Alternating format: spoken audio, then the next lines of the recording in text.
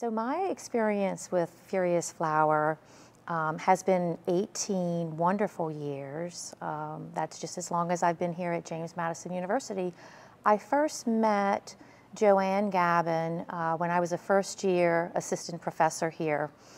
And she came to a mentor conference or a mentor workshop, and I met her, and I have to say she's been one of my mentors here since year one.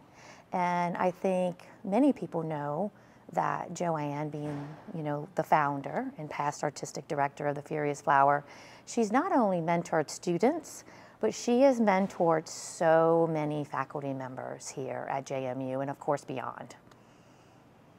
Other than that experience, most recently, the Furious Flower and the collaboration with the Furious Flower in the College of Education, and my role in the College of Education as the English professor is that together we've presented at the National Council of Teachers of English several times. We presented Furious Flower work at the Virginia Association of Teachers of English.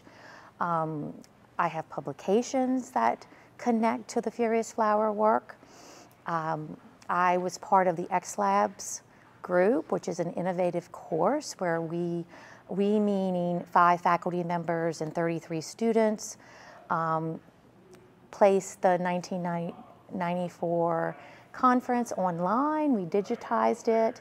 And so my role was really as the curricular specialist, and so I worked with the high school students I worked with JMU students on augmenting the 1994 conference by adding lesson plans to the website.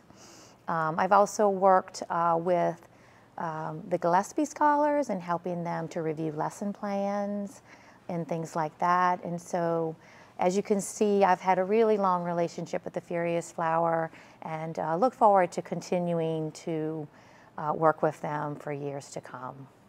So what we are building this week with Furious Flower is a Furious Flower syllabus, which is so exciting. And the role that I'm playing with the group that I am is that we are building lesson plans, in particular lesson plans for middle school students and lesson plans for high school students, using the Furious Flower poets. What I am so excited about is that in working with future middle and high school English teachers, a question that they always ask is, they want to teach Black poetry, they want to bring Black poetry in the schools, and at the same time they want to feel comfortable, and they want to be able to do it right, is what they say to me.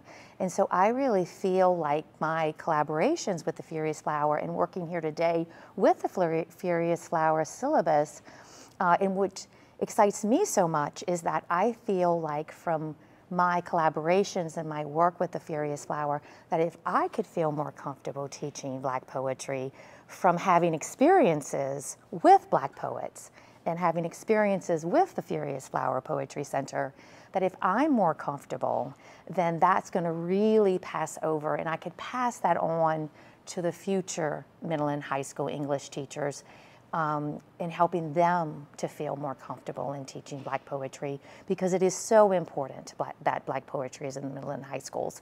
I also, for many, many years, one assignment that I give is that students use the Furious Flower poets and they write lesson plans around the poets. That's another way that I could have a very practical assignment in the methods course so that they could practice writing those lesson plans, collaborating with other teachers on writing those lesson plans, and bringing them into the schools. This project it's my heart, it's my passion, it's my spirit, it's my soul. There's nothing that excites me more than working with the Furious Flower. I have a real love for Black poetry. I think what is so special about Black poetry is that I think the poet, the Black poet, is an observer of Black experience. Black poets are observers of Black life, and they document Black life. They're documenting the Black experience, right? And they're placing it in poetic form, and using poetic devices, and they capture it in a way that it could be brought into the middle and high school classroom, and students can experience it. And they can experience it both as a poetic form and as a way of experiencing and getting to know the American experience, right? And the Black poet that brings us the Black experience is the fabric of the American experience, and that we want our students to have experiences with all poets, all cultures, all communities, and all voices. What I think is so fabulous about what I was saying before about why poetry matters in the middle and high school classroom, why poetry matters in my high school English methods course, and in specific, the Furious Flower Poetry Center, is that first of all, it's here, it's at JMU.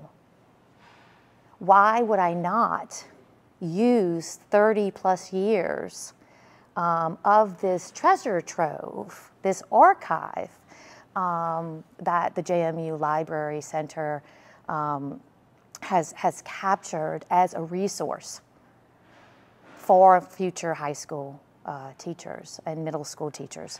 Why wouldn't I use that? Another thing that I think is